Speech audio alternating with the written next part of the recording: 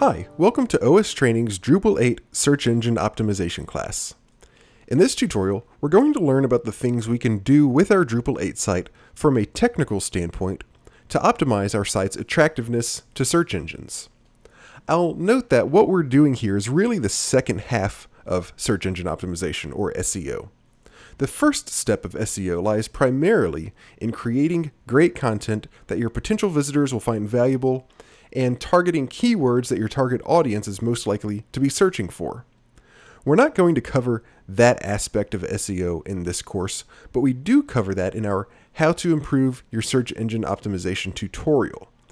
So if you're not familiar with the general concept of SEO, you may want to watch that series first and then come to this one next. The bulk of this course is going to focus on using the Drupal module SEO Checklist. SEO Checklist is an interesting module because it doesn't actually do anything.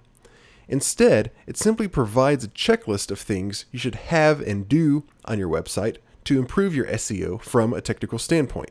It's a great resource for improving your Drupal 8 site's SEO. We will be installing a number of other modules throughout this tutorial, but we'll start here with just a few. Go ahead and download SEO Checklist, and you can go ahead and install all these modules as well. Then the Checklist API module, which is simply a dependency for SEO Checklist. Then go ahead and grab the Module Filter module. This isn't entirely necessary, but it will help us navigate our modules as we're enabling things. And then go ahead and download and install the Devel module. Now, I will note here, as of the time of this recording, the Devel module for Drupal 8 is in Release Candidate 1, which means it's past development, but it's not 100% good to go. It should be fine, and you probably won't have any problems with it. But if you do have any problems with it, don't worry about it. It's not absolutely necessary. It's just going to help us with a few things. Go ahead and download and install all of these modules. You don't have to enable anything yet, and come back when you're finished. Now we'll enable most of what we've installed. So on your Drupal 8 site, click on Extend. And I'll make another note here. I'm doing this from a blank Drupal 8 site. I always recommend when you're testing out things like this for the first time, you do it in some sort of test or development environment. I don't recommend doing all of these things on a live site until you've gone through everything and kind of made sure you really understand what's going on. So once you're here on the Extend page, we're going to scroll down a bit and look for a few things. Here we see Module Filter. Go ahead and check that. Then we'll scroll down a little bit more. Under Development, we're going to enable Devel and Devel Generate. You don't have to worry about the rest of these. You can skip Checklist API Example, but then scroll down a little bit more and enable Checklist API itself, as well as SEO Checklist.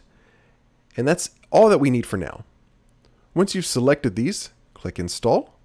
And the first thing you'll notice, if you haven't ever used the Module Filter module before, is that now we have a little bit better interface for looking for modules. We can click on groups and have things come up very quickly and easily search for modules by name. This just helps us keep things a little bit more organized.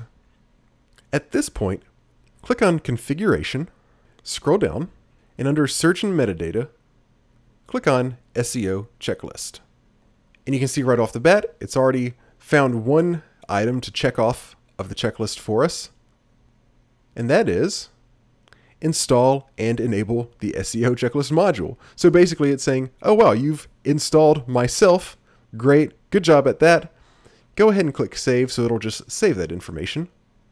And then the first thing you'll see is this Get Started page. You can glance through this on your own if you want, but basically I'll run through the most important parts. One thing this page notes is that this checklist that exists throughout all of these tabs will help you with technical SEO, but that it doesn't do much to help with the other side of SEO, which, as I mentioned, is your content marketing, your keywords research, and your overall marketing strategy.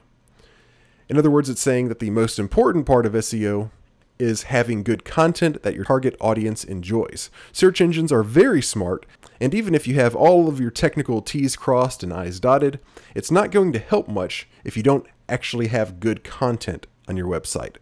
So having strong content is step one, and then the things we're going to do throughout this tutorial, particularly as we follow along with SEO checklist, essentially tell search engines as much as possible about our content so that they can easily find everything on our site and understand what our site is about.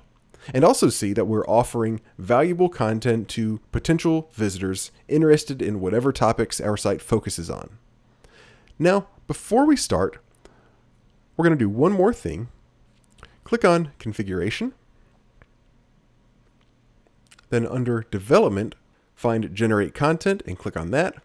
If you're unfamiliar with the Devel module and particularly its ability to generate content, this basically will allow us to generate dummy content to use throughout the tutorial so we don't have to go through and manually create a bunch of articles on our own. This will give us some stuff to play with as we walk through the steps in SEO checklist. Obviously, if you're doing this on a site that's already been in development, you won't need to use the Devel module, and in fact, it's usually recommended to not have the Devel module installed on a live production site.